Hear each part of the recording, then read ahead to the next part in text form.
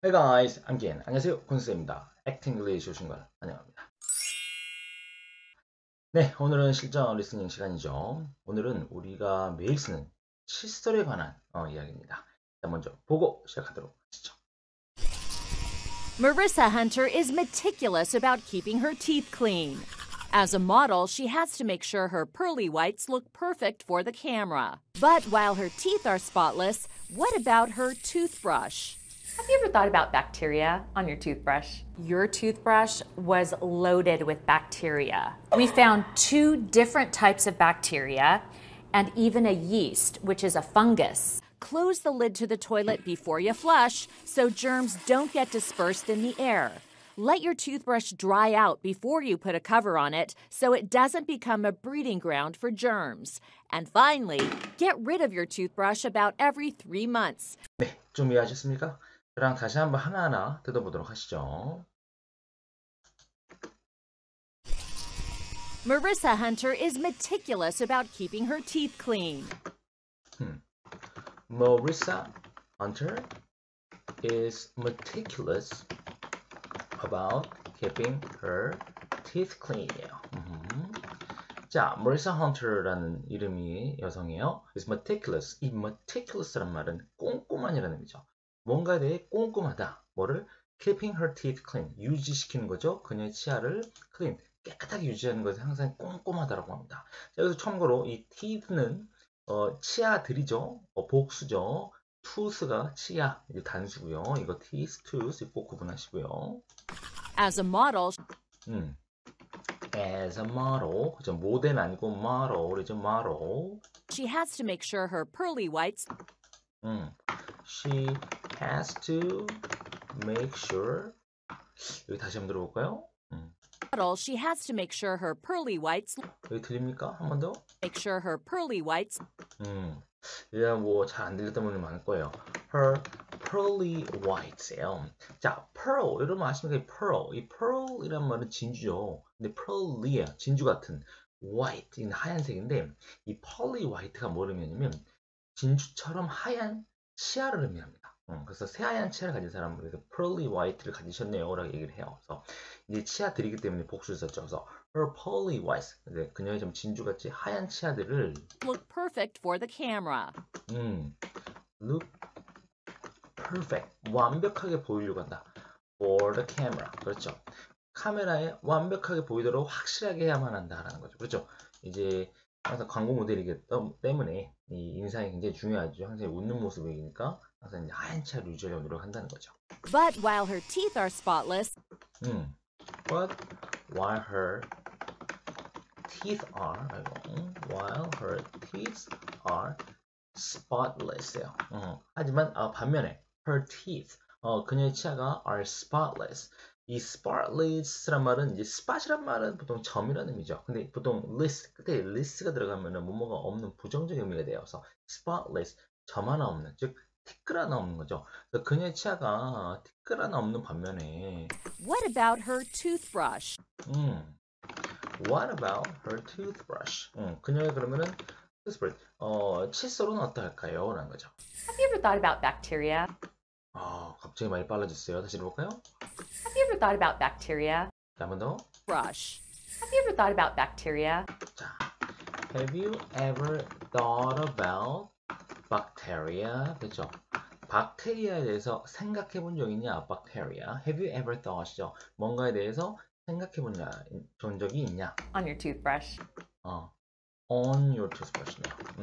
당신의 칫솔에 박테리아에 대해 생각해 본 적이 있냐? Your toothbrush was loaded with bacteria. Your toothbrush was loaded with bacteria. Your toothbrush was loaded with bacteria. 자, 당신의 칫솔이 was loaded with. 자, 원래 load란 단어가 뭔가 짐을 싣다는 의미예요. 근데 be loaded with 그러면 뭔가로 가득하다는 의미거든요.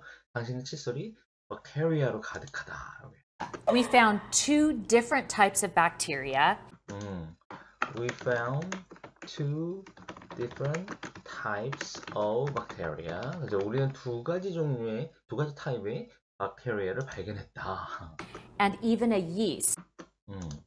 And even a yeast. 그렇죠. yeast란 말은 효모균이죠. which is a fungus. Which is a fungus. 그죠? fungus란 말은 이제 곰팡이죠. 자, fungus인 곰팡이인 효모균까지 우리가 발견했다라고 해요. 이번 표정이 장난 아니죠. 자, 그러면은 이제 그럼 칫솔을 어떤 식으로 관리를 해야 깨끗하게 유지할 수 있을 것인가? 계속 볼까요?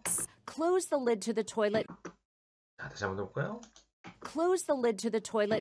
자, close the lid to the toilet이에요. close the lid. 이 lid란 단어는 모르신 분은 많을 거예요. 뚜껑이라는 의미예요. to the toilet. 그렇죠? toilet은 화장실이라는 의미도 있지만 변기라는 의미도 있죠. 그래서 변기의 뚜껑을 닫아라라는 거죠. Before you flush. Before you flush. 그죠? 당신이 flush 하기 전에 이 flush란 말은 변기물을 내리다라는 의미죠. 그래서 변기물을 내리기 전에 꼭 뚜껑을 닫아라. So germs don't get dispersed. 여기도 어려워요. 한 번 더. So germs don't get dispersed in the air. So germs don't get dispersed in the air. 되겠습니까? So germs don't get dispersed in the area. germ. 이 균이죠. Don't get dispersed. 이 dispersed란 말이 뭔가 이렇게 뿌리다, 이렇게 흩뿌리다라는 의미가 있어요. 근데 get dispersed, 그러니까 수동이 되는 거죠. 흩뿌려진다라는 거죠. in the air. 공기 중에 균이 흩뿌려지지 않을 수 있다라는 거예요. 뚜껑을 닫아놓고 물을 내리면. 근데 뚜껑을 열어놓고 물 내리면 이 균들이 공기 중에 확 흩뿌려진다는 거죠. 확산된다는 거죠. Let your toothbrush dry out. Let your toothbrush dry out. 그죠? 당신의 toothbrush, 당신의 칫솔을 dry out. 말려라. 근데 out이 들어가게 되면 조금 더 이제 바짝 말리다는 게 돼요. 그래서 당신의 칫솔을 바짝 마르게 해라. Before you put a cover on it. Before you put a cover on it. 당신이 커버를 위에 씌우기 전에 이 투스브러쉬를 dry out. 바짝 말려라. So it doesn't become a breeding ground. 어려운 단어 많이 나와요. 다시. So it doesn't become a breeding ground. So it doesn't become a breeding ground예요.